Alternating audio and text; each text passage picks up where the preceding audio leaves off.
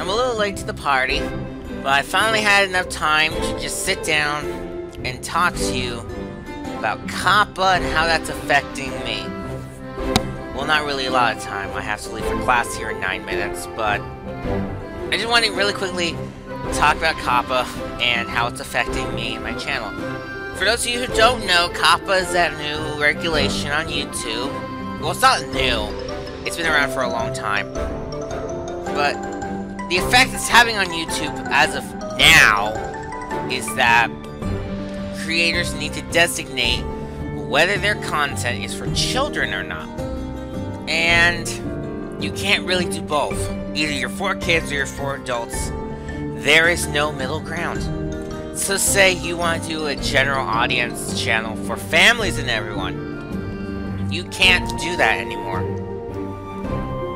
So, unfortunately, I'm going to have to be dropping the family-friendly tag from all of my branding here on the channel. It'll stick around for a couple more months because a lot of videos have already been produced with that banner on them. But starting after the conclusion of Let's Play Back to the Future, the intro will no longer say family friendly in it. And you probably noticed the channel banner already has removed that. And my new trailer also does not say it is family friendly. However, just because I'm not branding as a family friendly channel doesn't mean I'm gonna start swearing in all my videos and making Fortnite stuff because that's what everyone's doing. You'll still see the same content as you always do. Very conservative approach to walkthroughs. No face cam, no swearing.